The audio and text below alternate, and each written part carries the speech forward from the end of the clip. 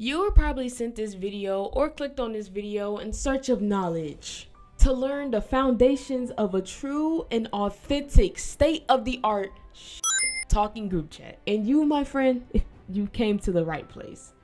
Run.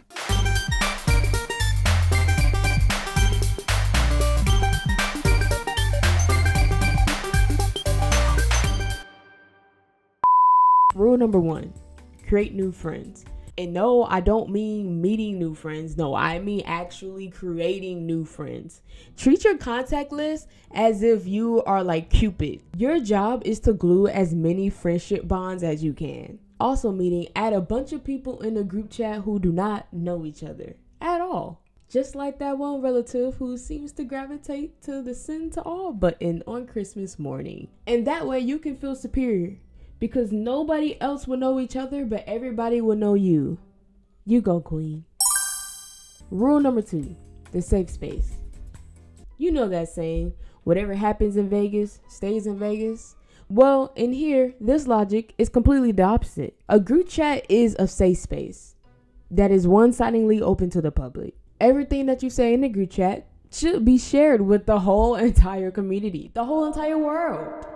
But Psychic, how does that make it a safe space? Because in the process of you texting it out and pressing send, you're not in danger. Rule 3, emojis. Look, emojis are lame now. They died along with the trend of the emoji clothing. Like, can you believe people were really out here wearing emojis on clothing? Anyways, yeah, we don't use emojis out here. It's too... No. We have grown into the world's finest, first-class group of Homo sapiens to ever walk this earth. A class where we incorporated punctuation into our verbal communication. I mean, how much better can it get after that? Period. We did not evolve and adapt to become humans who uses picture keyboard icons as a part of our verbal language. Like, I don't know who started this. Pictures don't say 1,000 words. 1,000 words say 1,000 words. Duh.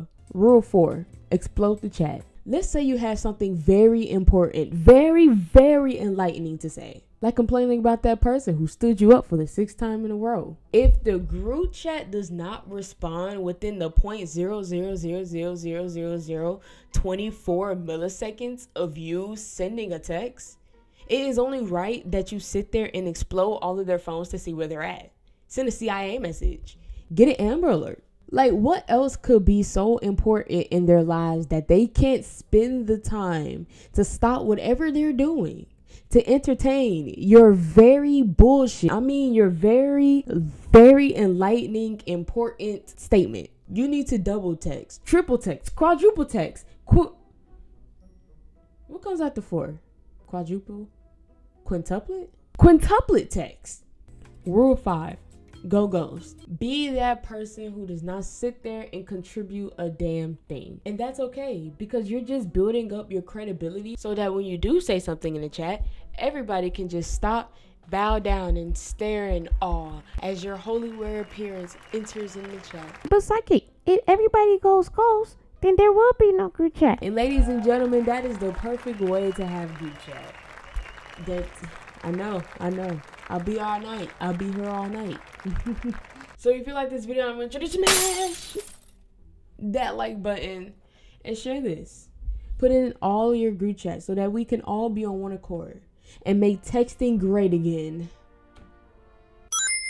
Game over.